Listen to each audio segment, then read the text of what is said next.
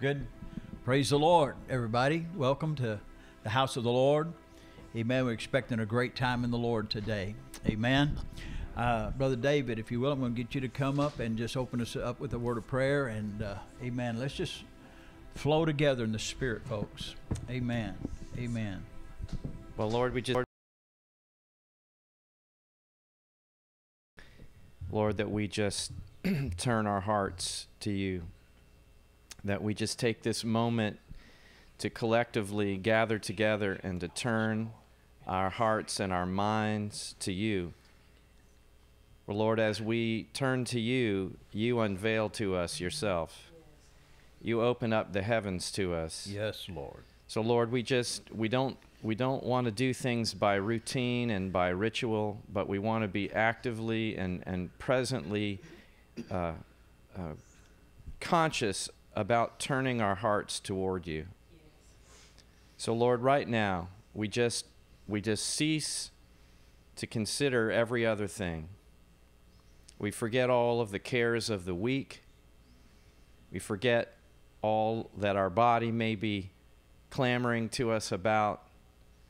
We just set our face like a flint toward you, Father. Yes, Lord. Hallelujah. We look to you.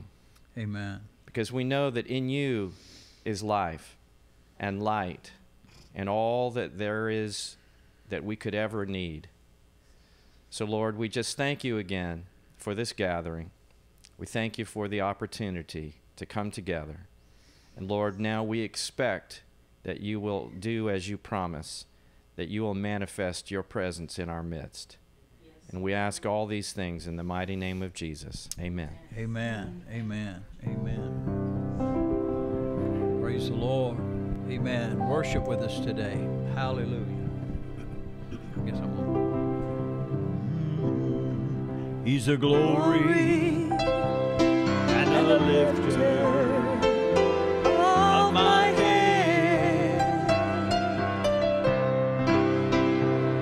He's a glory and a lifter of my head. For thou, O Lord, art a shield to me.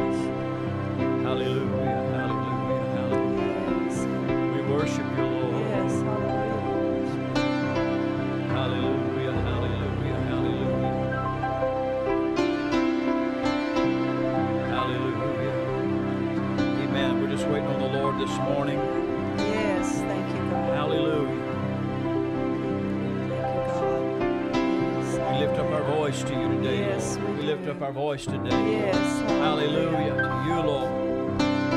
Break every yoke. Lord, break every yoke in the house today. Hallelujah. Hallelujah. Those that might be watching, Lord, break every yoke. Yes, hallelujah. Lord, hallelujah. Hallelujah. Yes. Hallelujah.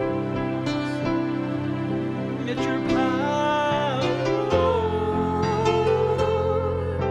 This is found on page 31, that's song number 122. That defeats our every foe. The victory when you arrive, it vanishes our woe. And the words you speak, oh, their spirit and their life.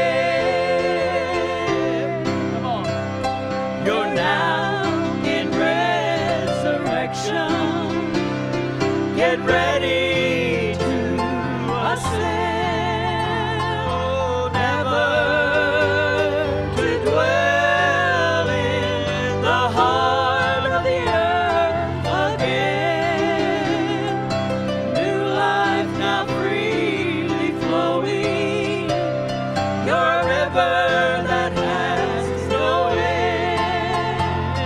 Rejoice, it's your resurrection day. Both sides are gathering unto Him. Hallelujah. Come on. You're now in resurrection. Get ready to ascend, never to dwell in the heart of the earth again. New life now freely flowing, your river that has no end. Rejoice, it's your resurrection day. Both sides are gathering unto Him. Oh, bless the Lord. Come on, let's bless the Lord today, folks. Hallelujah. Hallelujah. Let's give the Lord a hand. Hallelujah. Bless the Lord today. Hallelujah. Hallelujah. Hallelujah. Oh, we bless you, Lord. We bless you, Lord. Hallelujah. Hallelujah. Hallelujah. Hallelujah. Hallelujah.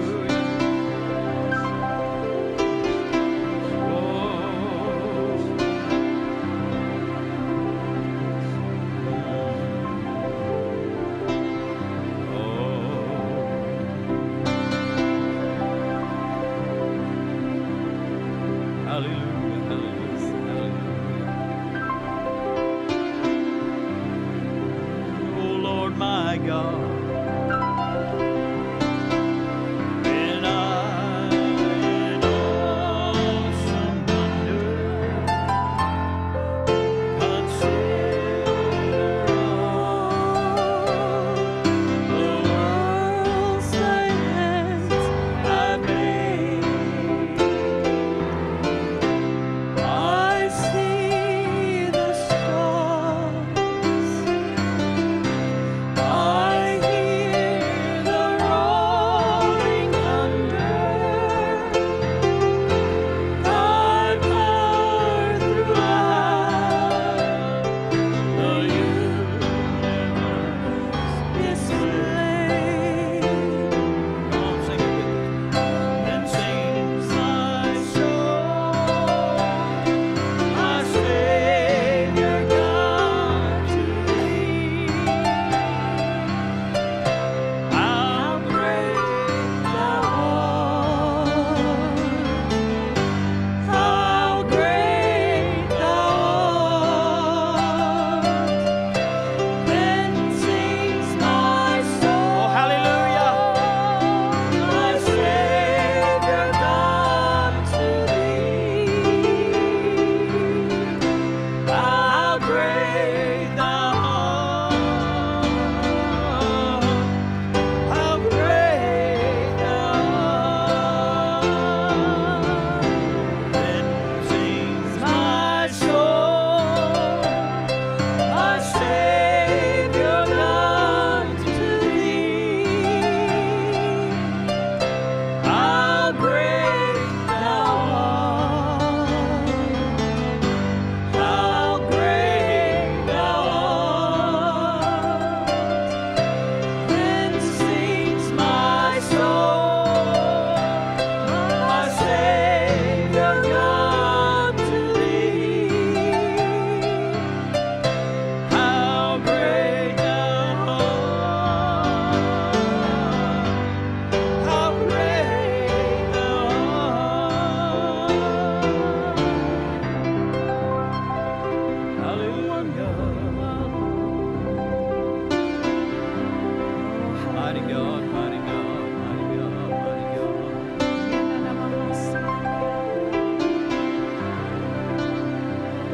Hallelujah, hallelujah, hallelujah.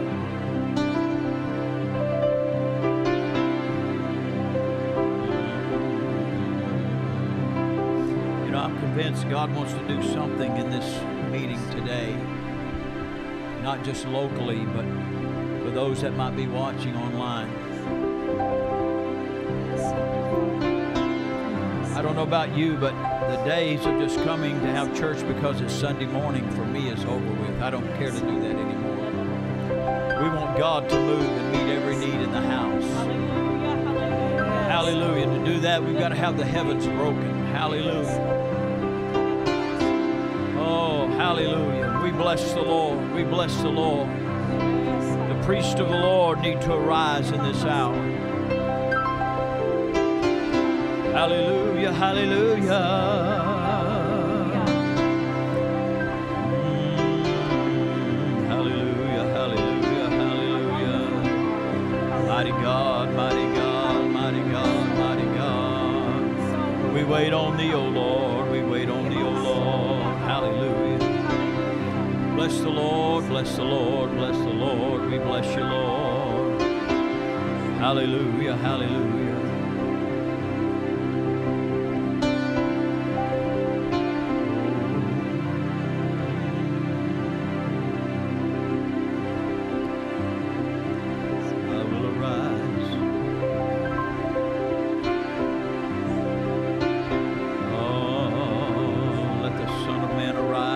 Healing in his wings.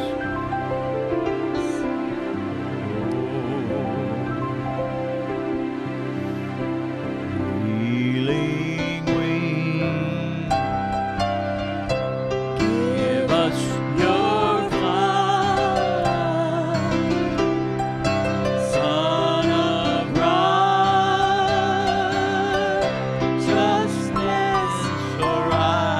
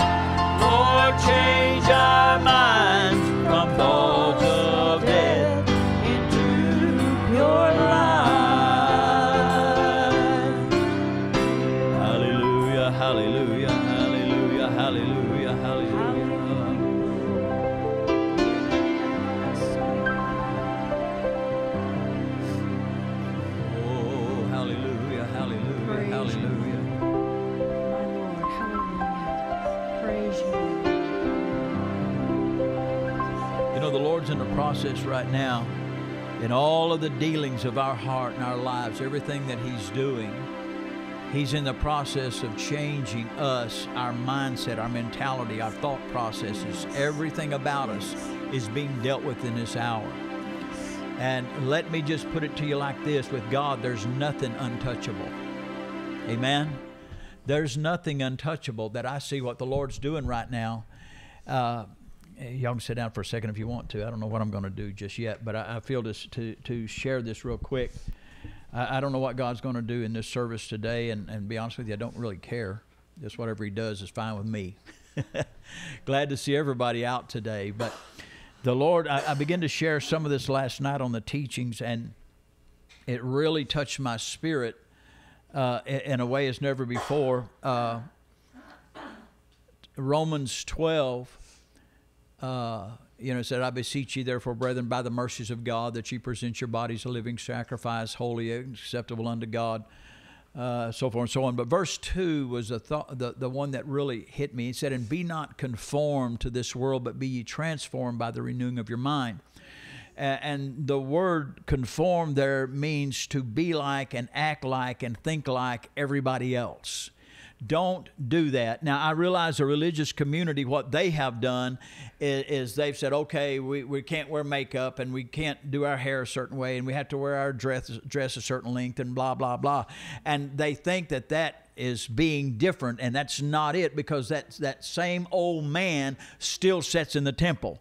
That same old carnal nature is still ruling and reigning no matter what the outward. Jesus told him, He said, you're just a whited tomb. You look okay on the outside, but inside, you're full of dead man's bones. And so the Lord began to quicken me on that next part. He said, but be ye transformed. And we know that word in the Greek is metamorphosis. And how that has to do with a total 100% a transformation. Every cell of your body, every thought process, everything about us is being changed. And how many knows that is the hardest part about us? We change our clothes, we change jobs, we change houses, we change everything else, but our old nature is still that same old nature. And the way we view our thought processes, the way we try to deal with problems, it's always the same. Nothing ever changes. We might be a little smarter scripturally speaking, but that's really about the end of the matter. And my mind goes to John, the 11th chapter, whenever the Lord is speaking. Lazarus had died, and he finally shows up 4 days later, and Martha comes running out to meet him, and she said, well, Lord, if you'd have just been here. And I want us to understand, this is where we are. We're in that Martha mentality. We're friends with the Lord. We hang out with the Lord. We love when He's with us. We love what He has to say to us. We're even like Mary. We'll sit at His feet, and we'll learn and glean from the wonderful life-giving nuggets that He gives us from time to time. But inside, there's been no change whatsoever. Inside, there's nothing that has anything different. Well, how do you know? How do you know nothing's changed? See, when we come together and the Lord is moving and there's a mighty anointing in a service, we'll all get caught up and we'll all get to see things and hear things and know things. But it's when we're under pressure that old man begins to manifest himself, and we'll revert back no matter how many. It reminds me of, we just come out of what they call the New Year thing, when everybody had the resolutions and everybody said, this year I'm going to, and this year I'm going to this, and I'm not going to do that. And we have all these things, and we mean well. We really do. We mean well. But there's something inside the old man that when the pressure's on, we revert back to that old Adamic understanding that we always had. And the Lord said, what I'm doing right now, if you want to see creation set free, and let me just say this, in order for creation to be set free, it's got to start with this creation. Until we're set free, I can't help you. It goes something like this. Is what the Lord gave this to me some time ago, and I can identify with it so well. I'm not necessarily guilty of what you're guilty of, and vice versa. You're not guilty of what I'm guilty of, but it doesn't make either one of us free. Just because I'm not locked up in your jail cell don't mean I'm able to set you free. We're just in adjoining cells. Oh, hallelujah. And we're looking at each other through our bars. We're looking at it through our bars and say, bless God, Brother David, if you just get this in your life straightened out, you'd be better. And all the time I'm holding on to my bars looking at you. I'm no free. I can't help you, and you can't help me. Until I'm free, I cannot open your cell door. And the Lord is saying, what I'm doing with you, we're talking about all of creation being set free, and God wants to do this, and God wants to do that, and all the time we're bound up, and we don't understand God is in the process process of dealing with a priestly order long before anything can be done. I shared this a little bit last night of how that the high priest on the Day of Atonement, the Bible said he would go in and offer the sacrifice for the sins of all of Israel, and they would all be forgiven for one more year. And that was they did that for a number of years. But I like what the Scripture said. The Scripture said before the high priest could go in, he first had to offer for himself, then a sacrifice for the people of Israel. And what the Lord is saying is, before I can set anybody else free, I've got to be set free. God's got to deal with this priestly order. God's got to deal with what's going on in here before we can do anything. And I'm hearing the Lord saying, I'm in the process of transforming you so that your process is you know, the world, the religious world, I'll say, has been a lot smarter than a lot of God's folks in this day and hour, because they come up with the little bracelet and the T-shirt, the WWJD. What would Jesus do? Why? They recognize what I'm thinking ain't right, so I need to re-examine my thought process and see what would Jesus do. Well, let me put it to you like this. Take it a step further. If you have to ask, it's too late. You done missed the boat. God is looking for some people that have been changed so that my thought process is like His thought process. One of the analogies the Lord gave me, Brother David, years ago was this. When I was a kid growing up there in Dallas, me and my brothers and cousins and everybody, we were the ornery, normal, crazy youngins, as most people are. And we would do what they call play ball in the house. Well, my dad would come in and he'd say, son, don't play ball in the house. And so here's the deal. As long as my dad was in the house, I didn't play ball in the house. But if I thought he was gone, Paula, I would play ball in the house. And how many knows there was times I didn't think he was in the house, but he was. And like they say in the Scripture, I bear in my body the marks.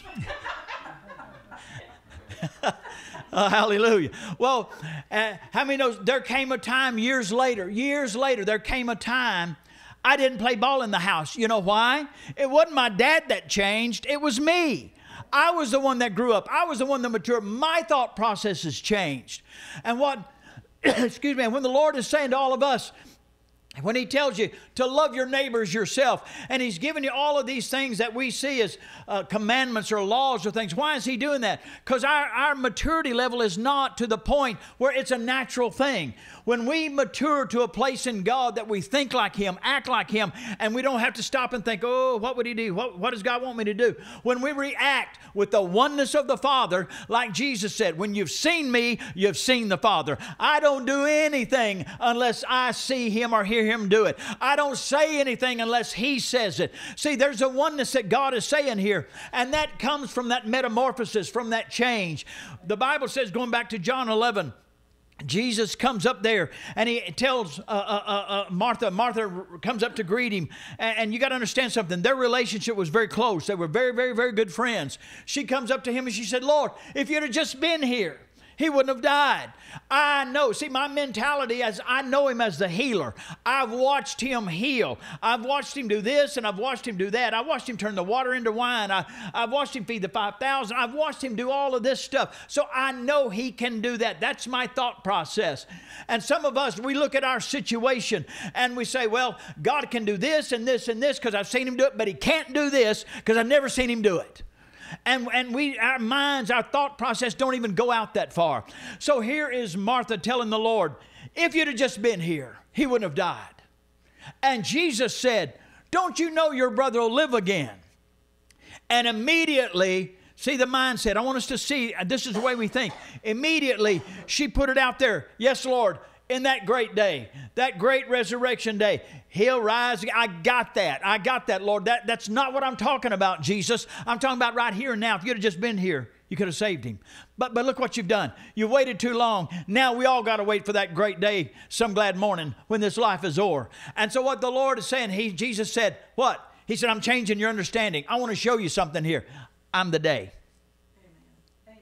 It's not a time spot on your calendar. We're always looking for something, and Jesus is changing our understanding to make us to understand that He is that resurrection. And when God begins to look at, and I know we got however many people in the room today and however many people watching by Facebook and so forth, I want us to understand that God is in the process of changing our thoughts. Just like that song we were singing, Healing Wings, give us your flight. Change our mind from thoughts of death to pure life. See, we understand death because that's been in our nature. We understand death. And when you talk to people, we get a little gray-headed. We get a little old and tired and wrinkled and run down and ragged. And all we can think about is death, death, death. Yeah, some glad morning. And God's going to this and God's going to that. And we don't understand. God says, I'm right here in the midst, right here, right now. I am life. I'm not going to be life. I am life. I'm not going to be the resurrection. I am the resurrection. I'm not going to be something. We're always putting, and now here's where it gets tough on us. Because you see, when Jesus said, I am the resurrection, that put a responsibility on Him. That put a responsibility on Him. It's kind of like this, you know. I can tell you, someday I'm going to be a millionaire, David. Why? Because that puts it out in the future. If I want to lay around and watch TV all day, it's okay, because someday. But if I tell you I am, you know what? You're going to say, I want to see the proof. Let's see something that backs up your claim. We, as the sons of the Most High God, as priests of the Lord, we're proclaiming things, and we're trying to put it out there somewhere, and we don't understand. God said, priest of the Lord, it's time to arise. There's healing in our wings. There's life in our words and resurrection in our hearts, and we need to arise and let God speak through us and make us one with Him. And all these little petty things that hold us down, that divide us, that cause us to speak and see and understand only death. God says, I'm wanting to change that. I'm wanting to change that. I'm wanting to change your understanding. I want you to go through this metamorphosis. And everybody understands the analogy there of the caterpillar and the butterfly thing. We got that. And see what the part we don't understand. I mean, we get excited because, okay, we're no longer the caterpillar, now we're the butterfly. We got that. But the process is what gets us. See, when that caterpillar goes through that process and becomes a butterfly, he is totally, completely alone. How many knows caterpillars and don't become butterflies in groups? Wouldn't that be great? Let's all get together and hold hands, and we'll get into our little communal cocoon or whatever they call it, and then we'll all be changed in a moment and twinkling of an eye. Brother Dave, we're going to be all butterflies. But how many knows it don't work that way? And that's the part that's hard on us, because you see, whatever it is you're going through it. I may not be. You're not going through what I'm going through. We're individually going through these things. And God says, it's because I'm transforming you every cell. When I get through with you, you will not be able to recognize anything from your yesterdays. Not just the way you look, but the way you act, the way you think. Everything about us is going to be so changed. So that when you know, one of the things I'll share with this, Bob and Bobby Jean are up in Detroit this weekend. Matter of fact, I think Bob's going to be ministering this morning up there, so say a prayer for that church and Bob.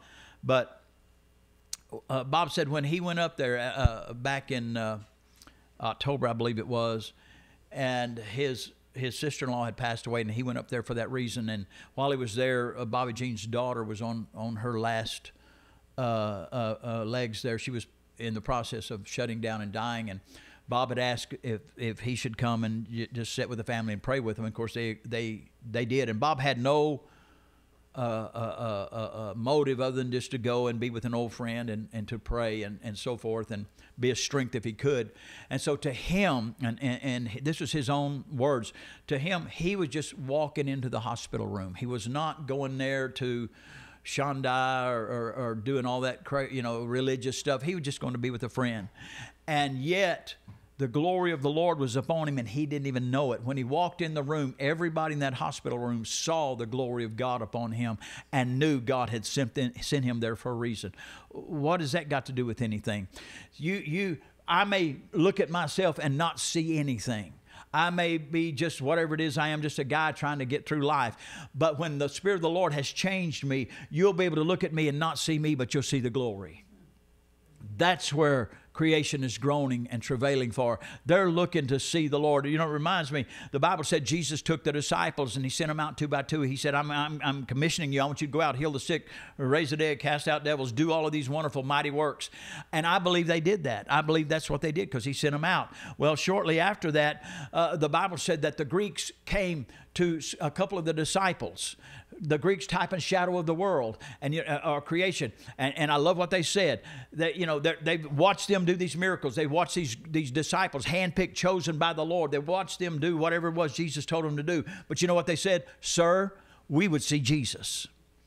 Can I tell you something? It don't matter what anointing rests upon us. If you can't see the Lord in me, then I've not made it yet. If you look at me and you just see a preacher or a musician or a singer or a guy or whatever it is, I've missed the boat already. You need to look at me if you're in need of a touch from the Lord. If you need something changed in your life and you're looking to me, then what you need to look at me and say, hey, I see the Lord high and lifted up and his train is filling this house. Hallelujah. That's the thing I'm looking for, people. I'm crying out. I can't speak for anybody but myself, but I'm crying out that God begin to raise up men and women in this hour, that your agenda, your all of the stuff we've always held true to are being done away with as he changes us, fill us into his very likeness and image. Everything about us is being changed from glory to glory so that there's none of me that's left, because I promise you, the Bible says God will share his glory with no man.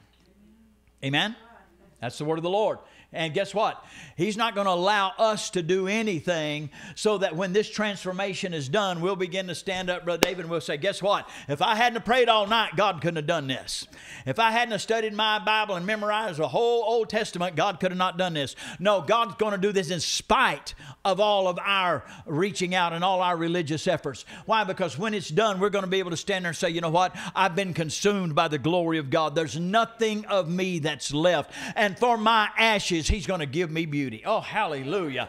I see the Lord beginning to cause us to understand we're trying our best to hold on to some of the last vestiges of things that we hold dear to our heart. God, I prayed. I went through a lot of hell to get where I am, bless God. So I want God. God don't care about all that stuff. He's the one that caused you to come through it. And if there's some of you left in that hell, guess what? You ain't coming out. Oh, hello, walls. So I didn't tune in to hear this today. No. What God's purpose is that we be consumed. See, the scripture says our God is a consuming fire. And he said this day, how many knows we're in the day of the Lord? Yes. We're in the day of the Lord. It's not coming, it's here. Hallelujah. He said, and the day of the Lord shall try every man as by fire. Gold, silver, precious stones, wood, hay, and stubble. Everything that makes you up, body, soul, and spirit, is going to be tried in the fire of God. And when he's done, the only thing that's left, the wood, hay, and stubble, will be burned up, because that's everything that you are. And everything that's left will be him. Oh, hallelujah. I don't know about you, but I'm glad for that. I don't even know where all this come from. I didn't mean to get all this right here, David, but I tell you what, I'm ready for God to show up and show out and do some things. Hallelujah.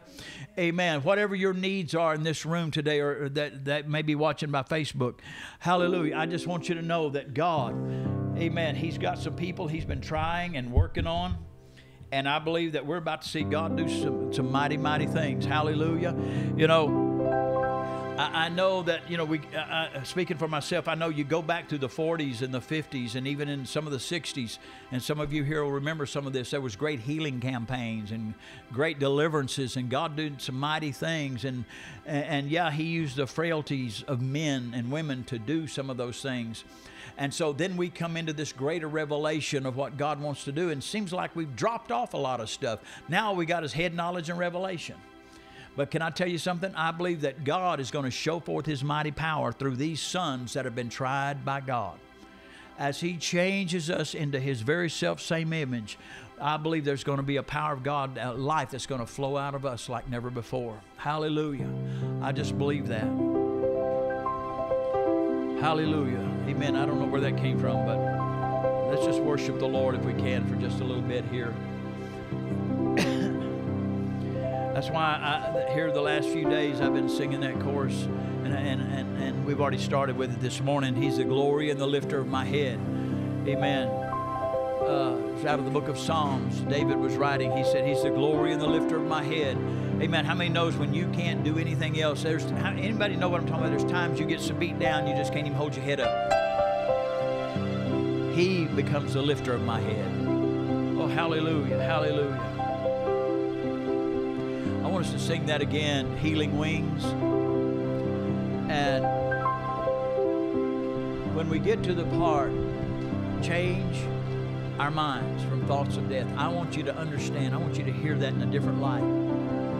Amen?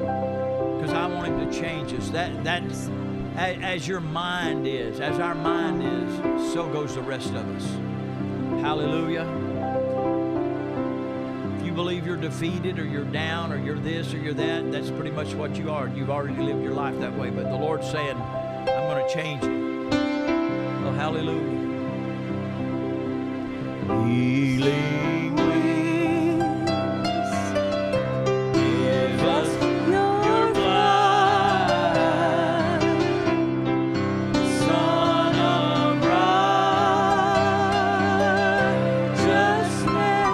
arise from on earth, shine forth your light.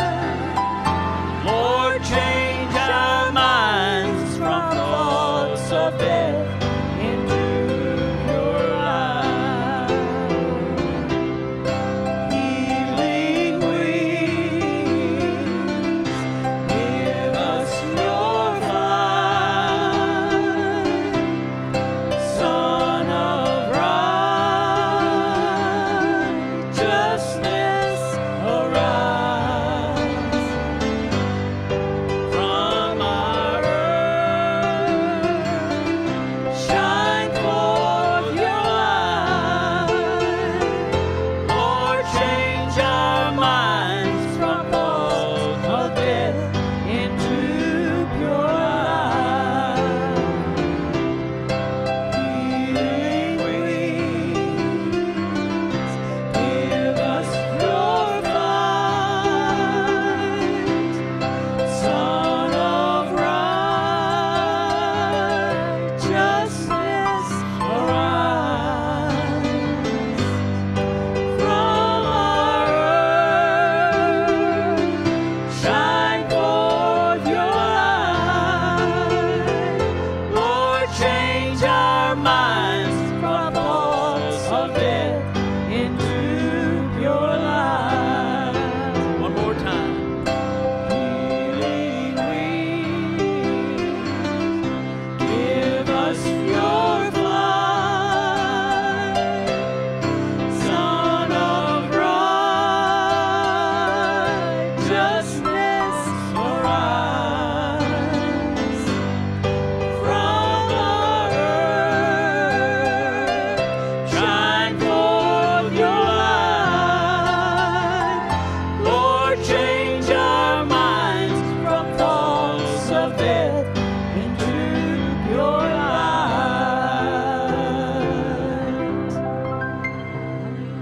Hallelujah. Let's give the Lord a hand. Can we? Come on. Hallelujah. Hallelujah. Got a song? No song. Nobody's got songs. Hallelujah. Amen. Brother David, you got something to share with us?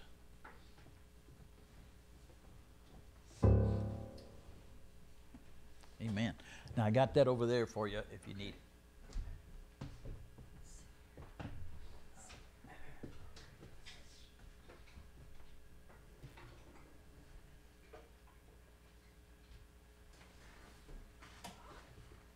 Good morning.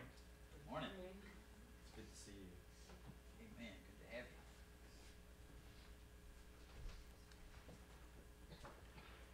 I just want to share a thought with you that the Lord's been speaking to me about in the last couple of days.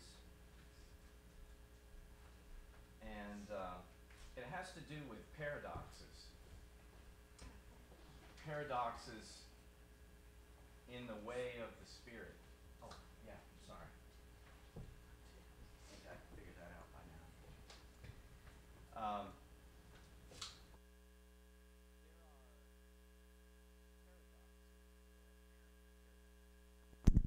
There are paradoxes or apparent paradoxes in the way of the Spirit, which is also referred to in the Scriptures as a new and living way. Everyone look at your neighbor and say, new. It's a new way. Guess what? What that means is all these changes that Gary has been talking about, that the Spirit is bringing about in our lives, are because there is a new way. There's a new and living way. Amen. For us to live. Amen. And Jesus particularly, but throughout the Scriptures, Jesus taught that there are paradoxes. And I know what a paradox is, but I looked up the definition and I wrote it down because I really like it, so I'm going to read it to you. It says, a statement or proposition that despite sound or apparently sound reasoning from acceptable premises leads to a conclusion that seems senseless, logically unacceptable, or self-contradictory. And I know that's a lot of kind of longer words, but paradoxes don't seem to make sense, is what the idea is. They don't. It's not apparent that there's any good sense in the idea of a paradox. Some of the paradoxes from the Scripture: lose your life in order to find it. That doesn't make any sense, does it? Not to the natural man. Amen. In weakness, we're made what? Strong. In humility, we will be what? Exalted. Amen. Humble yourself in the sight of the Lord, and in due time He will exalt you. In slavery, or becoming a slave, we are made free. Amen. In scattering, we're made to increase. Remember the scripture that says, there is that scattereth and yet increaseth? Yes. The last shall be first. Paul said, I'm crucified, nevertheless I live. And this is I just jotted down a few of the paradoxes that are in this new and living way. And here's a verse of scripture that talks about this. It says, the natural man. How many of you know you're not a natural man anymore? Amen. That's right. I just want to affirm your identity in Christ. You were dead. The old man is dead. You are a new creation. Amen. Can I get a witness? Come on. Huh? We're a new creation. The problem is when we identify with and as and relate to the old way, or the way that's prevalent around us in our culture and in our world, instead of relating to the new man, the new creation that the Scripture declares that we are in Him. That's when we run into problems. There's vestiges, there's old ways of thinking. How many of you know we're sometimes a little bit creatures of habit? Anything that you always do the same way? You know, a couple of times in our married life, my wife and I have switched sides on the bed. That'll mess with you. You roll off at first. You know, I wore my watch. I'm right-handed, and I wear my watch on my left wrist. And I took, for a while, it was the thing that the Lord was just teaching me. I took my watch off, and I wore it on my right wrist. Why?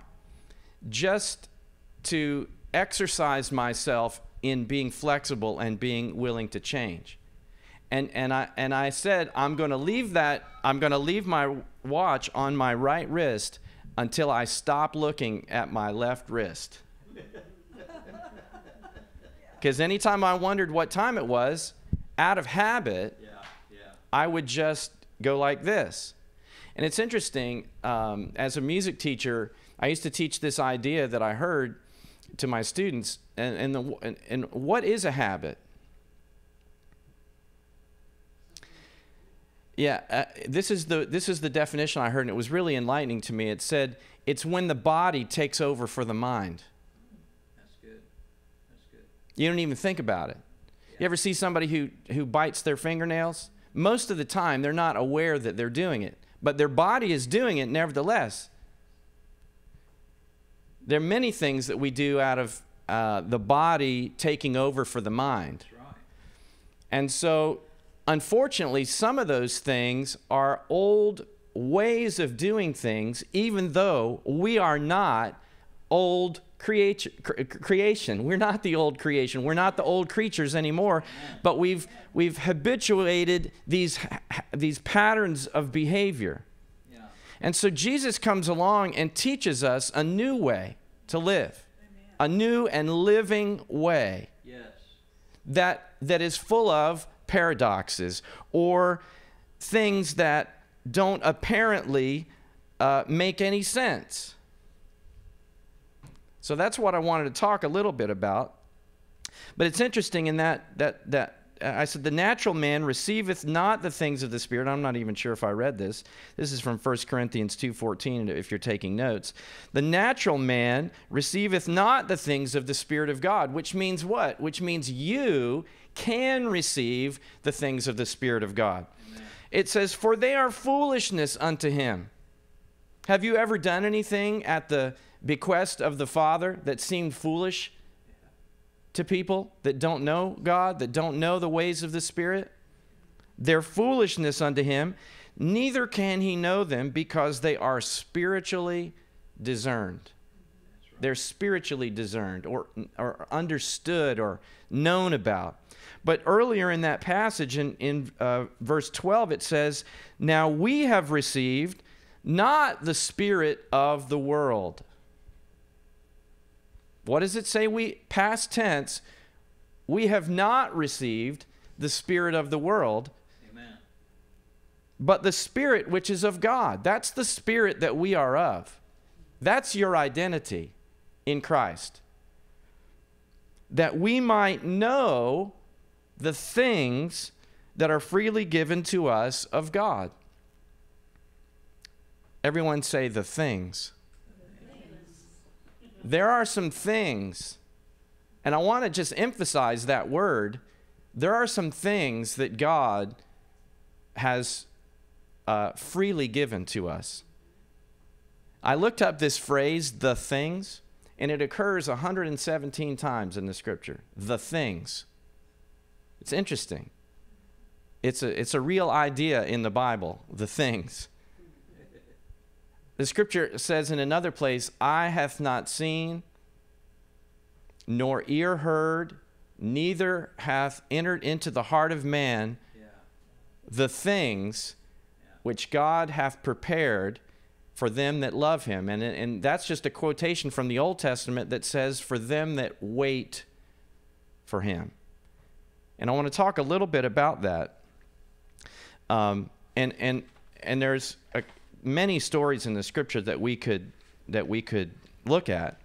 But I want you to, if you have your Bible, turn to 2 Chronicles chapter 20. And I'm going to read a few verses if you don't mind. You don't mind, do you? No. I'm going to read them anyway, so.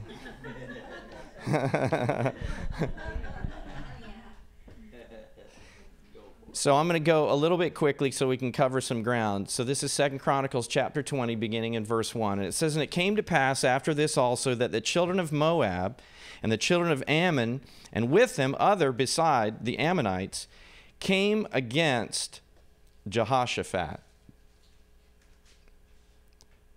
I want you to be thinking about yourself now in this story, that there are sometimes things that will come against us. And it says, to battle. Then there came some that told Jehoshaphat, saying, there cometh a great multitude against thee from beyond the sea on this side Syria. And behold, they be Hazazon Tamar, which is En Gedi. And Jehoshaphat feared and set himself to seek the Lord. See, this was the key here. He realized there was a situation, an impossible situation, and it caused a reaction in him, which was fear. And so because he feared, many times when we fear, we get busy. Are you with me?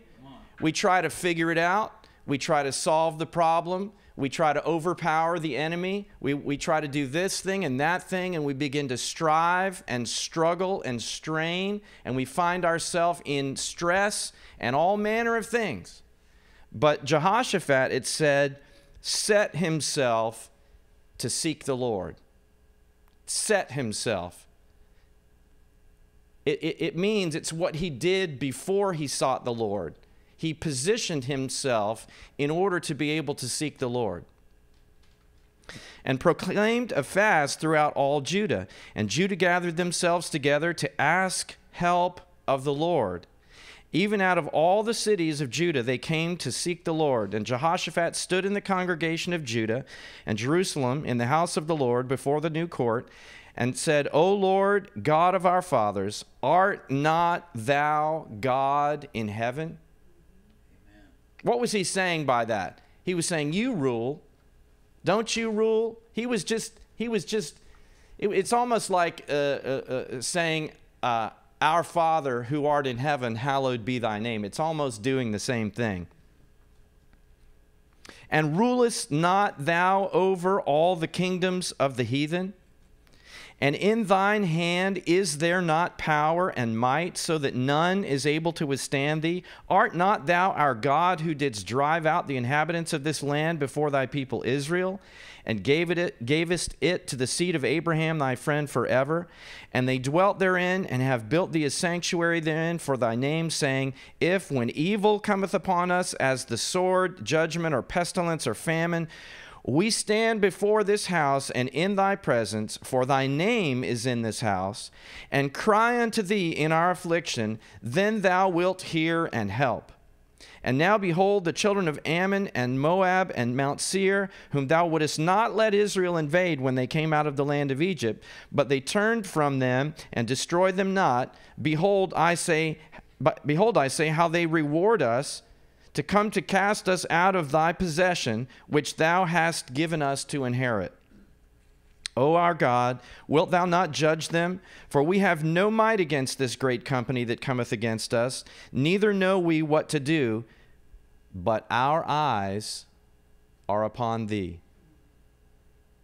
This is a key. If you want to underline, if you write in your Bible or if you're making notes, this is a key. Just like it was that it said that Jehoshaphat in verse 3 set himself to seek the Lord. It said in verse 12, but our eyes are upon thee. Now, you see, that's a paradox right there. Because if you've got three nations that are coming against you, and they're more powerful than you are, the thing that would make sense would be somehow find an angle where you can escape, or somehow find an advantage, get up on a hill so you have an advantage even though they're more powerful than you, but you can, I don't know, throw rocks down at them or whatever it is. It doesn't make sense to put your eyes off of the enemy who's about to defeat you, who's about to conquer you, who's about to come and take your life. That doesn't make any sense. Amen. Amen. It's a paradox. But they said, our eyes are upon thee. And all Judah stood before the Lord with their little ones, their wives, and their children. Then listen to this. And I believe this verse 14 is as a result of what Jehoshaphat did and as a result of what the people did. And it said in 14, then upon Jehaziel, the son of Zechariah, and it goes on and lists this whole bunch of Hebrew names that I don't want to read. And it said, then upon Jehaziel came the Spirit of the Lord. Now listen, when you're in a trial, when you're in a situation, there's nothing better that can happen to you than that the Spirit of the Lord come upon you. Amen. That's right. Yes. Amen. And how did the Spirit of the Lord come up? They set themselves to seek Him. Yes. they turned their eyes on him and away from the problem. And the Spirit of the Lord came into their midst. It didn't come to Jehoshaphat, it came to Jehaziel. And it said, came the Spirit of the Lord in the midst of the congregation, and he said, Hearken ye, all Judah, and ye inhabitants of Jerusalem, and thou King Jehoshaphat, thus saith the Lord unto you, Be not afraid, nor dismayed by reason of this great multitude, for the battle is not yours, but God's. How many of you have been in a battle recently? See, I think we can engage the battle if we want to. God isn't going to stop us from getting out there and duking it out with the enemy. If we want to struggle, has the Lord ever stopped you from struggling against your will? Usually not. Usually if I decide to struggle, I can struggle. Usually if I decide to get in fear, he'll let me be afraid. If I start to stress out, if I start to try to figure out a way to solve the problem, usually he'll just let me. But sometimes, if we'll just learn that when we get into a situation that's like this, to just begin to turn to the Lord. How do you do that? You know, sometimes I turn to the Lord by turning on some preaching, Brother Gary. Yeah. You know, if I'm kind of caught up in my own mind and my own thoughts and my own mess, sometimes I just need something to kind of take my attention and draw me into what you're saying, draw me into the spirit of the truth that's being declared by somebody else. Amen. Sometimes it might be going to prayer. Sometimes it might be reading the scripture. Sometimes it might be turning on some praise music. It might be any number of things. It might be taking a walk and just beginning to pray in tongues or whatever it is. There might be a lot of different things that we do, but in essence, what we're doing is we're turning to the Lord. Amen. Listen, this may sound basic, but I heard Gary talk last night about we don't leave fundamentals behind. No. That's right. Fundamentals are always fundamental. They're always true. Yes, they are. We may leave some things behind, but we don't leave the principles of turning to God behind. We never leave that behind. Amen. Amen. And you know what? I think it's time that some of us come out of struggles that are long-standing. Can I get an amen? I think sometimes we start to assume an identity of struggling. Yeah. Like this is just the who I am and the way my life is and so forth and so on. And you know what? If you choose that to be who you are, that's who you will be. Amen. As a man thinketh, so is he. Yes. Amen. How many of you know that we're more than conquerors in Christ? We're more than conquerors. I can do what?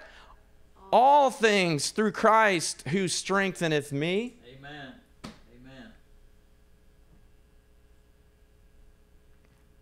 So Jehaziel is prophesying and saying, the battle is not yours, but God's.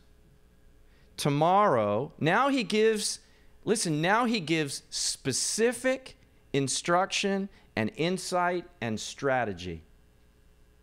He didn't just say, y'all just sit here and I'll wipe them out. Wouldn't that be nice? But it didn't work that way. That wasn't what he asked them to do.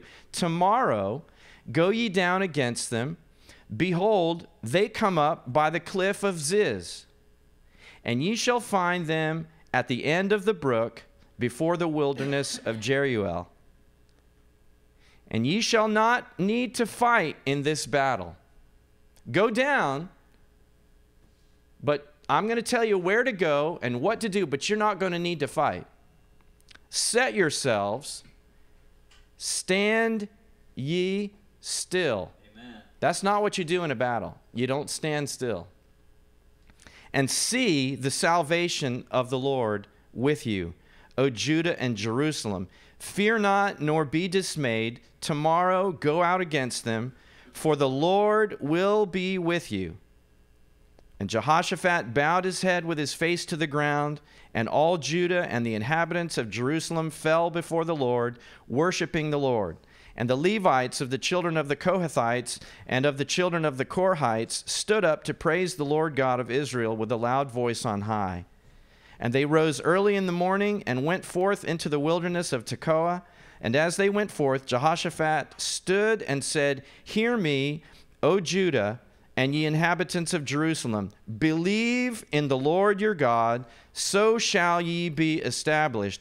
Believe his prophets, so shall ye prosper. And when he had consulted with the people, he appointed singers unto the Lord, and that should praise the beauty of holiness as they went out before the army, and to say, Praise the Lord, for his mercy endureth forever. And when they began to sing and to praise, see, this is also paradoxical, because we don't typically find people in a situation where they are by far the underdog and are going to be overtaken by some enemy, whatever that may be, whatever your circumstance is, plug it in here. Whatever your condition is, whatever has come into your path that would seek to oppose you and overcome you, we don't normally begin to sing and to praise. Why? Because, don't you understand, back in the garden when Adam and Eve partook of the tree of the knowledge of good and evil, and now their fate is set, as it were. God had told them what would happen. In the day that you eat thereof, in dying, the Hebrew says, you will die.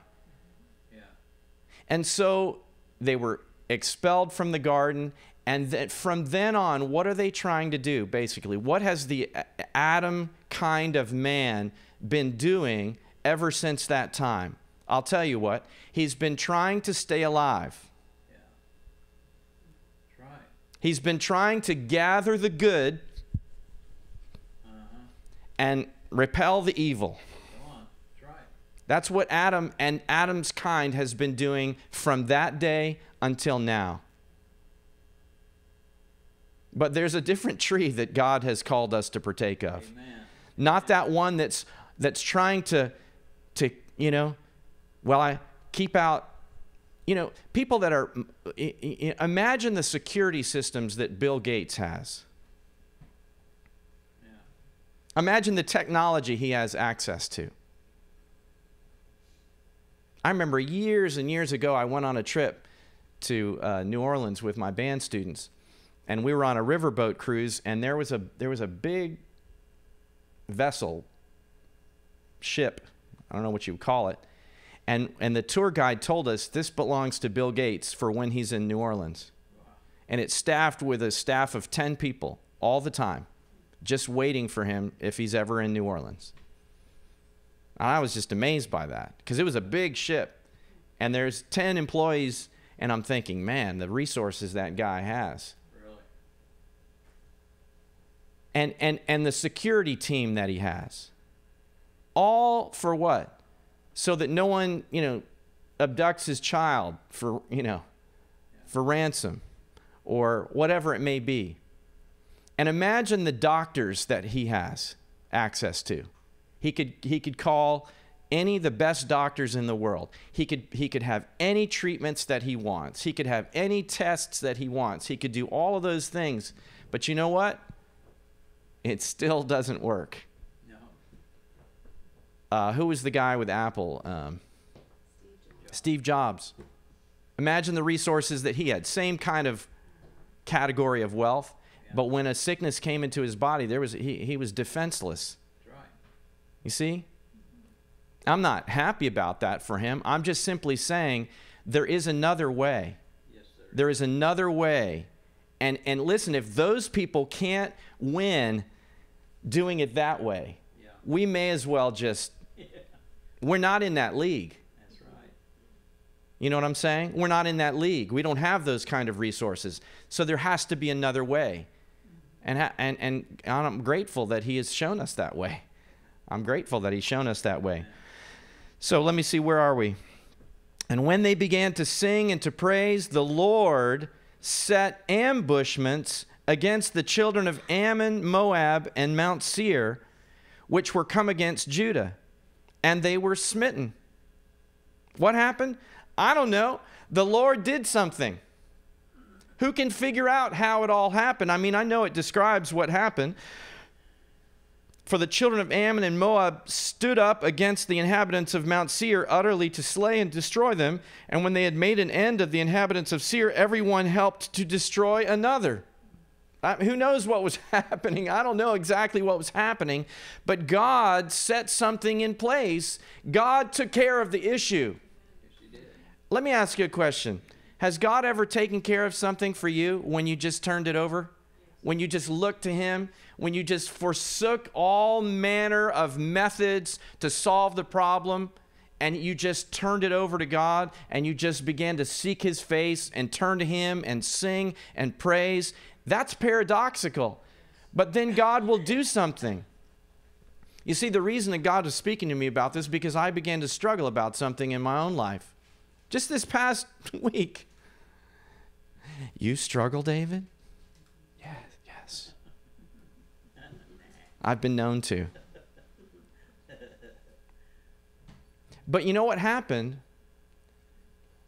Somewhere in that struggle, I realized there's no point in this. Why am I struggling? I could sense that I was not at peace. And if I'm not at peace, there's something amiss. Something's wrong. And you know what I did? I turned on some preaching. And the preaching, in the preaching wasn't really about so much what I was dealing with at all. It was just there was an idea in that message that just came alive to me. Amen. And it began to set me on this journey that says, listen, all that you think that you can accomplish by your own efforts, God, without any of your efforts, can bring you into a place far greater that you could never imagine. Right? Amen.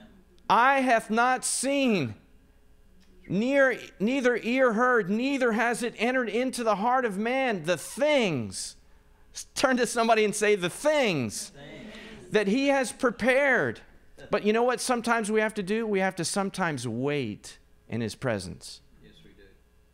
And that doesn't always seem to make sense.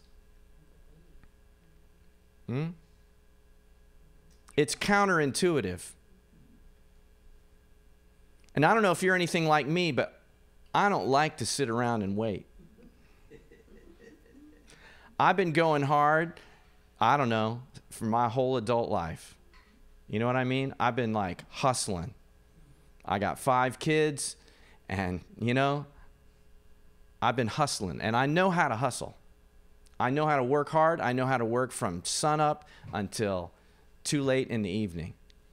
You know what I mean? But the Gentiles know how to do that too. Yeah, they do. You hear what I'm saying? That's just Joe down the street. That's not anything great to accomplish. There's a lot of people that know how to hustle. There's a lot of people that know how to work hard. There's a lot of people that can figure things out. But God has called us to a new and living way, a way that far supersedes that. He's called us into a day that's defined by completely different things. Are you hearing what I'm saying? I know it's new. It's new. Doesn't it sound new? Even though I'm sure you've heard a message, something like this somewhere along the line. You must have. It's still new, isn't it? Yes, it is. Because we still have a tendency, because of being creatures of habit, we still have a tendency to go the way of the world. Instead of just being still and waiting on God. You remember when the children of Israel came out of Egyptian bondage? Remember? God raised up Moses. I mean, it's a tremendous story. It's a tremendous story. God flat wore Moses out before he was even any good to him. Are you hearing what I'm saying? Moses knew his history, and he knew that God had raised him up as a deliverer, and he tried to sort that out himself. That's why he killed the Egyptian who was oppressing his brother. I don't mean his brother, but his Hebrew brother. And then they found him out, And he was like, I'm going to get in trouble. And he fled. And then he remained on the backside of the desert, Gary. Yes, he did. Everyone? For 40 years. This is a guy who was raised up in Pharaoh's house. He wasn't just a Hebrew slave who's now in the back of the desert. He was raised up with the finest of everything, with the wealth of Egypt, with his sort of adopted granddaddy as the god of the earth, essentially. Raised up in the finest education, you know, you name it, the finest apparel, the finest food, and now he's on the backside of the desert. And I learned this from one of Brother Eby's writings, where the scripture says Moses was the most meek man on the earth, that the word meek there means worn out. Now that doesn't make any sense, does it? That's a paradox. The guy that you're going to raise to deliver the Egyptian people out of the Hebrews out of the Egyptian bondage, you're going to send him before Pharaoh. You don't want to send a worn out person that's been on the backside of the desert for 40 years, out of culture, out of the mainstream, out of knowing what's going on. You would send the 40-year ago Moses. Yeah. That's the one you would send, isn't it? The guy who knows the ways of the household of Pharaoh and knows all that. That's not the way God chose to do it. He chose to wear him out. I'm going to wear you out. I'm going to strip all your ideas away from you until you learn that your strength is finite, but my strength is infinite. Amen. Good word. You see here, that's the thing. He's not asking us to accept something inferior. He's asking us, he's pleading with us to accept something that's so far superior that he would give up his son in order for us to have it. Come on. Yes, amen. Come on. Come on. Amen. Good word. Yes, amen.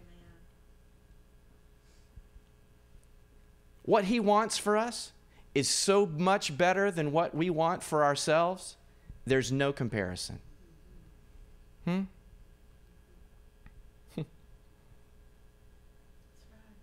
We've tasted it. Haven't you tasted of it?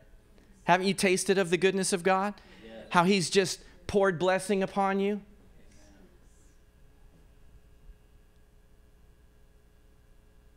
Man, I think on my life, so many times, God has just blessed me without measure, for no reason, for no apparent reason.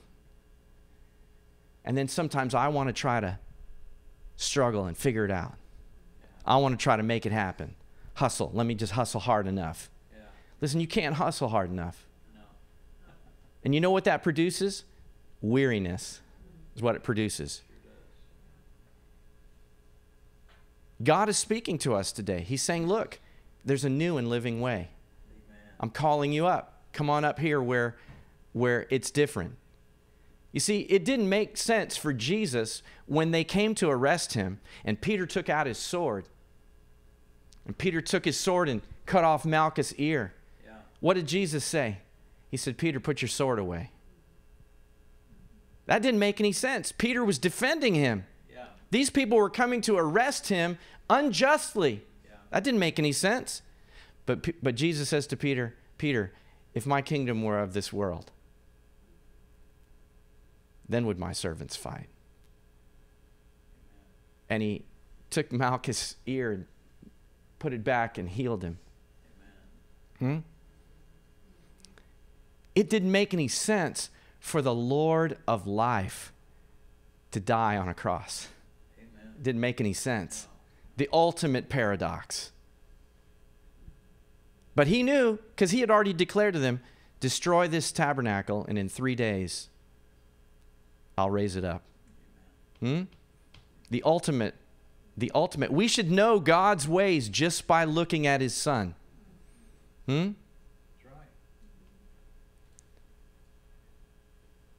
right. I hope that the way you're hearing this is not in a way of like bondage or command or like a law, but that what you're seeing is the things that he has freely given to us.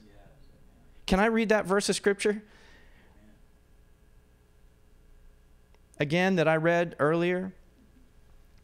This is 1 Corinthians 2, verse 12. Now we have received not the spirit of the world. Everyone in here, you've received a spirit, but it's not the one that's operating in the neighbors. Amen. You understand? You have a different spirit in you. It's going to guide you to do different things, to act differently, to speak differently, to focus your attention differently. Now we have received not the spirit of the world, but the Spirit which is of God, that we might know the things that are freely given to us of God. You see, I'm afraid that we're still in a legalistic mentality, that we think God's not going to give me this because I was a bad boy this week. Oh, you could hear a pin drop right now. That's okay. I've heard that sound before. I just preach right through it. Listen, how many of you know that when John saw Jesus, because he had been in the desert, he had been seeking God, and God had unveiled something to him, and when he saw Jesus, he says, "Behold, the Lamb of God." Huh? The Lamb. Behold the Lamb who taketh away, what? Who taketh away. And I want to ask you, did he do it? When Jesus said, "It is finished," was it finished? I'm just asking. Was Jesus correct? Was he telling the truth, or was he not telling the truth? It is finished. He took away the sin of the world. Yes, he did. And therefore, you, in the sight of God, are under the blood. That's right. That's right. Are you hearing what I'm saying? Yes. It says the things that are freely given to us. You know, if I give something to you, Lydia, if I say, "Lydia, here," and I wrap it up and put a bow on it and I give it to you, you're not going to take your wallet out. I hope. I would be offended. You know, I give a gift sometimes to people unexpectedly, and they say, "You didn't have to do that." And I say, "I know. That's what makes it fun." Right? Did you ever give a gift to someone and you got more joy than they did? Sometimes I would stop on the way home from work, and I would just stop at the mall, and my wife would call me and say, "Where are you? You're usually home by now." I said, "Well, don't ask too many questions right now." And she would go, "Okay." She figured out after a while. And I would be in the mall, and I would be so happy because I would be there to buy my wife an outfit or a little piece of jewelry or something. You know what I mean? And I would have like a bag from, you know, her favorite, I don't know, Loft or somewhere, you know, whatever. And something from Brighton or whatever, you know what I'm talking about, a little bag in this hand, and I'm walking down the mall, and I got a smile on as big as anything. People are probably thinking, that guy's weird. He's got stuff from women's stores, and he's all happy about it. And I come home, and they're all sitting down to dinner, and I come in with a couple of bags, and I see my wife, and she sees the bags, and she gets a big smile on her face. And the kids are sitting there at dinner, and they see Dad with a smile on his face and Mom with a smile on her face, and they start smiling. And then she starts opening things, right? And then I go, "Oh, you know, I think I left something in the car." You know, I'm just pulling her chain. I'm just trying to pile on. You know what I mean? Like I just want to indulge her. Do you know what I'm saying? You know what I mean? Now, where do you think that comes from? I'll tell you where it comes from. It comes from God, because that's his nature. Yes, it is. God is a giver. God so loved the world that he gave. God is a giver. And that's why the scripture says another one of those paradoxes, it's more blessed to give than it is to receive. Listen, I don't care what my wife might have bought me at the store that day. It's not going to do me as much good as what I bought and gave to her. Are you hearing what I'm saying? And if she were to say, well, how much do I owe you? I would go, what are you talking about? Well, honey, I know that this week I said some things that weren't so nice to you. I'm not even thinking about that. What are you talking about? Don't worry about that. I'm not worried about that. I love you, and I want you to have this freely. Now, do you get the idea of what is being said here? See, we hear these scriptures so many times that it just kind of skates right over our consciousness, and we don't really hear, because I'll tell you what, we've got so much false religion still hanging on in our mind that we think that if we're a bad boy this week, that God's not going to bless us. God can't do anything but bless. He's a blesser. Huh?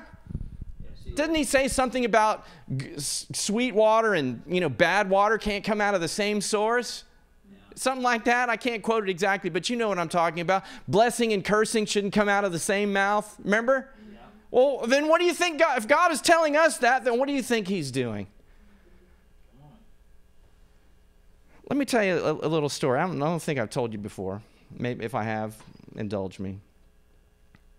My oldest son, as kids sometimes do, was making decisions, and I was giving him input about those decisions. Dad, I don't want to keep working at the place where I'm working.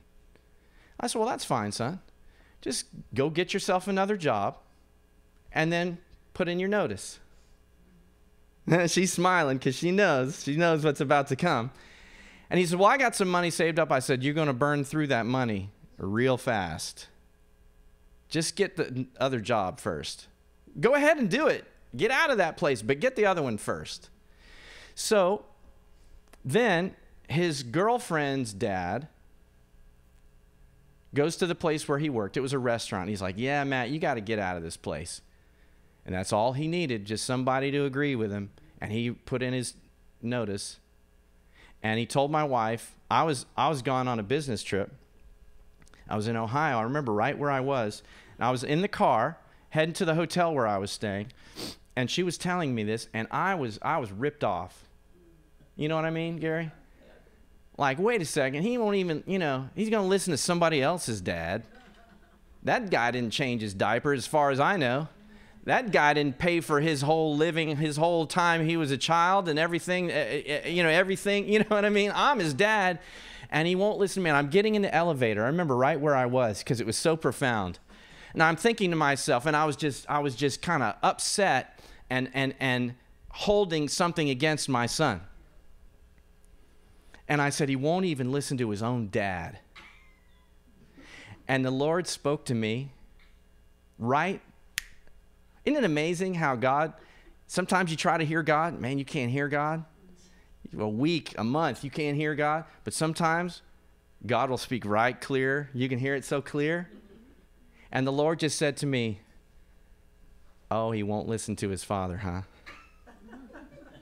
But the interesting thing about the tone in his voice was this. It was not judgmental. He was just saying to me, I know how you feel.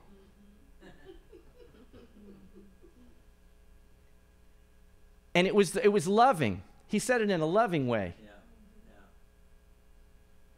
Yeah. Like maybe my dad might have said in that circumstance to me, like, I know how you feel, son. When your son won't listen to you, I know how you feel. And you know what? Instantly, you know what happened to me? That word of the Lord that came to me by the Spirit, it filled my heart with grace. Do you understand? And immediately, I was no longer upset with my son. You know what? My mind and my heart filled with understanding about where he is and love. That's the heart of the Father. You think God doesn't understand you and where you are and why you make the mistakes you make? You think he doesn't? That's why he gave the propitiation for sin.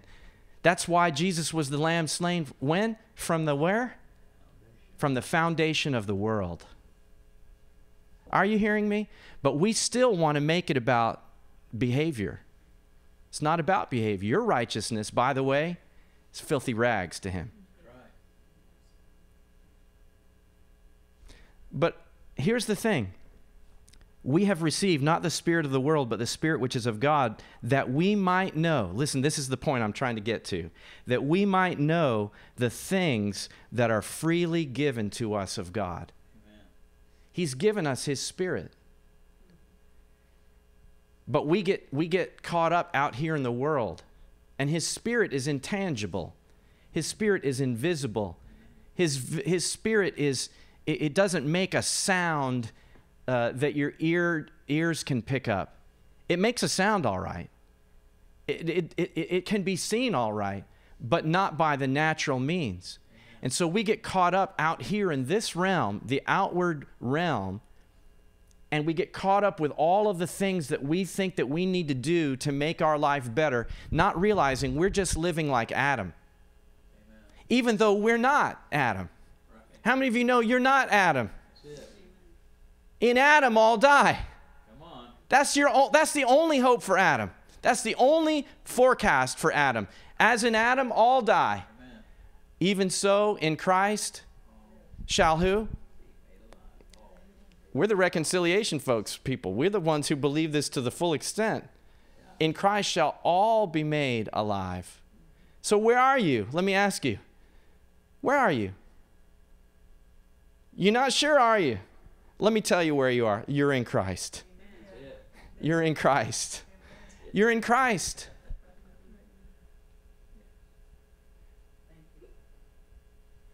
I know it's hard to believe because religion has sold us a bill of goods. False religion has sold us a bill of goods that we've got to earn it. We got to be good Johnnies and Susies or God is not going to bless us. That's not the new covenant. Are you hearing what I'm saying? Are you with me on that? Well, whether you are or not is still the truth. That's not new covenant. That's old covenant.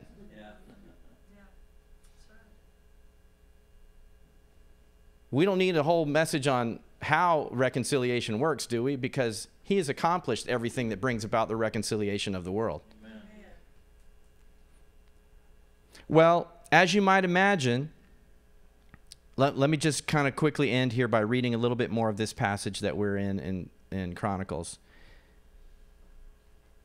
This is verse 18. Jehoshaphat bowed his head with his face to the ground, and all Judah and the inhabitants of Jerusalem fell before the Lord, worshiping the Lord. And the Levites of the children of the Kohathites and of the children of the Korhites stood up to praise the Lord God of Israel with a loud voice on high.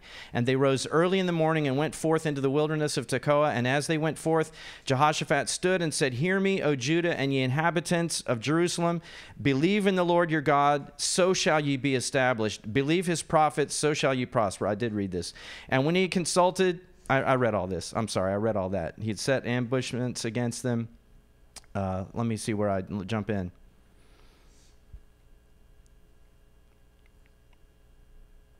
Verse 25, and when Jehoshaphat and his people came to take away the spoil of them, they found among them in abundance both riches with the dead bodies and precious jewels, which they stripped off for themselves, more than they could carry away. I know in our modern mentality, it's hard for us to understand a scene like this and get real excited about stripping dead bodies of things. But you got to understand it was in a different time. But the principle here is that if you set yourself to seek God, and you don't try to fight the battle for yourself, but let God do the work, He will overcome your enemies and bless you abundantly. That's the principle. Okay, can you get that? More than they could carry away. And they were 3 days in gathering of the spoil. It was so much. Are you hearing? This is just, don't you know the Old Testament conceals what the New Testament reveals? You've heard that, I'm sure. This is just an old covenant story. I could have read about the Exodus, or I could have read about when Nebuchadnezzar had the dream and he gathered all the wizards and the wise men and whatever, and he said, "Tell me, I forgot my dream. Tell me what it is and tell me what it means." Well, wait a minute, king. Nobody asks that. That's too hard. Only the gods know that kind of thing, and they don't dwell on the earth with flesh. Well, you better come up with it, or you're all going to be killed. So, you know the story. Daniel gets the word of this, and what does he do? He doesn't try to escape. He doesn't try to figure out how to con Nebuchadnezzar. What does he do? He gets with Shadrach, Meshach, and Abednego, but they're Hebrew names, and they begin to seek God, right? Because they knew that in God was their answer. Not in the struggle, not in the danger, the imminent danger, and trying to sort that out and figure that out, but in turning to God. And then what happens? Daniel gets a vision, a night vision of what Nebuchadnezzar's dream was and what the interpretation was, and then he begins to act upon that. Right? It's all through the scripture, these paradoxes that don't seem to make any sense to the natural mind. They're foolishness to him. But God has not given us that spirit. He's given us another spirit that we may understand and know the things that he's freely given to us. Are you hearing me? This idea freed me this week. I got in a little struggle. And you know what? Fortunately, thankfully, God just had some minister preach a message, and I just started listening to it, and I got a little nugget out of there, and I began to go with that, and I began to see what you're struggling for is nowhere near as great as what he will give you if you stop struggling. Amen. Are you with me? Yes. This is good news. Amen. To me, this is the gospel. Yes. This is good news. Yes. But forewarned, you'll want to fight the battle. You'll want to get in the struggle. You'll want to engage it. You want to figure it out. You want to make it happen. You want to get you. That's not the thing. What's the thing? Turn to the Lord. Set your face to seek the Lord. Wait on God. And man, that's hard to do. Remember what he said to the children of Israel? Stand still. There's the Red Sea in front of them and angry chariots and an angry Pharaoh. All the plagues that those people brought upon Egypt, they're angry. And you're trapped. And the Lord says, stand still. That's it. Yeah. Woo! Talk about counterintuitive. You ever see these scenes of battle where they're having to wait till they can see the whites of their eyes, and they would shoot, and they had to wait till they wait, and they're all sitting there and aimed, and here comes the enemy getting closer and closer and closer, and they're like, man, I want to pull that trigger, and they're like, nope, wait. Do you understand? That's what happens to us. So, hear the word of the Lord. Stand still. Be at rest in him. When you find yourself struggling, I promise you, you're barking up the wrong tree. I had a dream once, and I promise I'll end with this. I think I told you, I used to struggle over the fact that I was so busy and I couldn't dedicate myself to seeking the Lord. I mean, like hours a day. And so I would pray before I go to bed, Lord, just give me a dream. Just speak to me tonight. I'm going to be asleep for 8 hours, so come and visit me. Send an angel to me. Wake me up. Give me a dream, however you want to do it. And you know what? I prayed it every night. Every night I prayed the same thing. Here I am, Lord. Got 8 hours. I'm all ears. And the Lord started speaking to me. So one night I went to bed and I asked the Lord something specific. I said, Lord, I want you to show me what's happening. I thought he was going to show me something completely different than what he showed me. And you know what he showed me in the dream? There was no scene in the dream. I didn't see anything. So you're like, how do you have a dream where you don't see anything? Well, like this. In the dream, I was divine.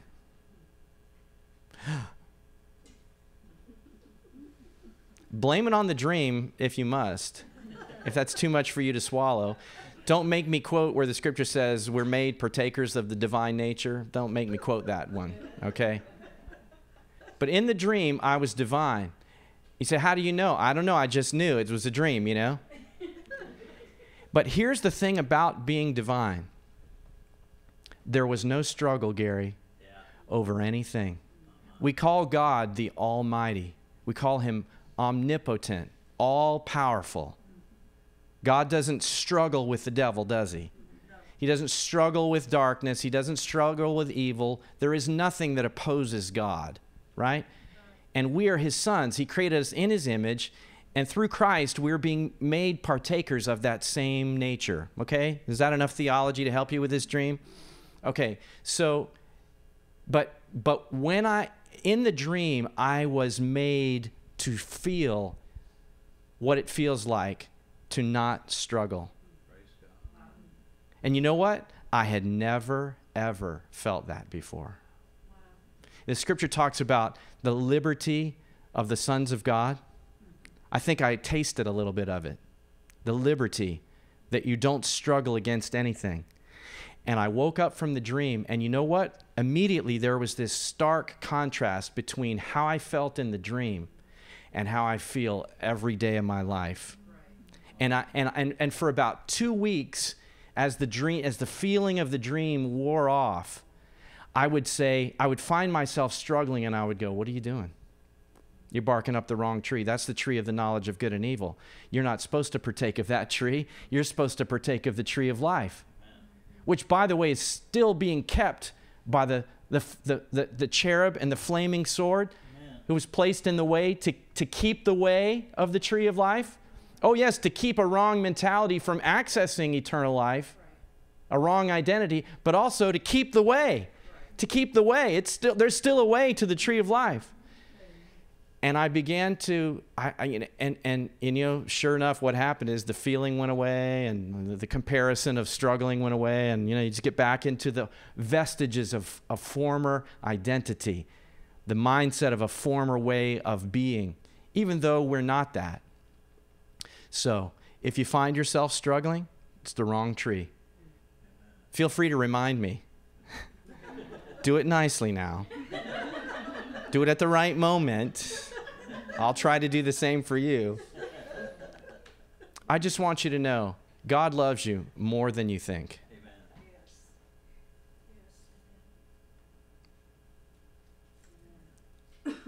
He's accounted for your every sidestep and mistake and error and willful, he's already dealt with it. And he loves you. And he has made provision for us that we haven't yet even imagined. Maybe some answers for humanity's struggles are locked up in you, and God has given it to you to bestow upon humanity. And we need to find ourselves in his Spirit able to receive that. You know what the thought was that this brother shared? That Joseph had to be put in prison so that God would show him how to be still and tap into God. Because, when he was a youngster, he was telling everybody about his dream and how everybody's going to bow down to him. And, you can imagine, can't you? To the point where his brothers wanted to kill him. God wore him out in prison. Everywhere he went, he did the right thing. He never did anything wrong. And he ends up in prison. Right? But he could tap into something when the Pharaoh needed it. Right? And he had a strategy to save them all from the famine. Are you hearing what I'm saying? Like God gave him an actual strategy to save countless people, including the line through whom Jesus would come.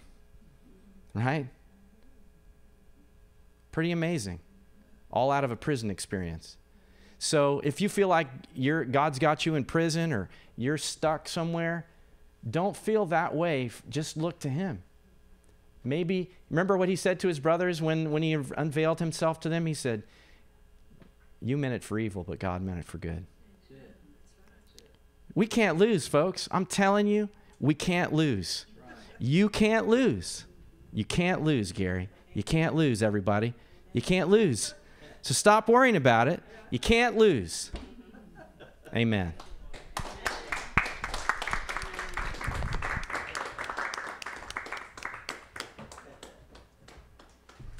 Amen. Wow. Good word. Amen. Good word. Man, anybody got anything else to share today?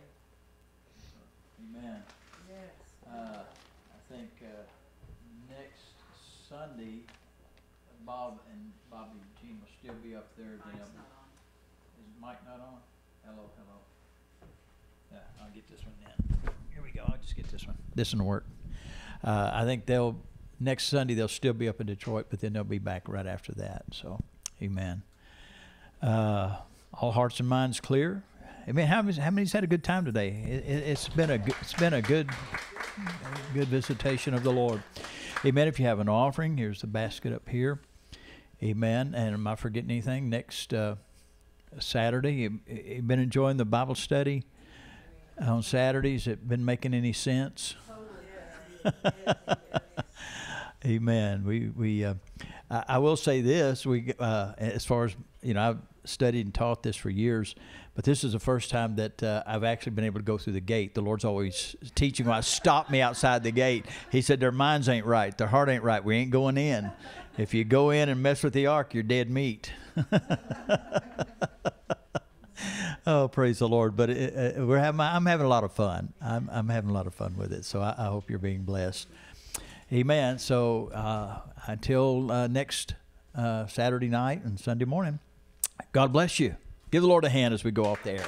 Thanks, Devin. Appreciate it.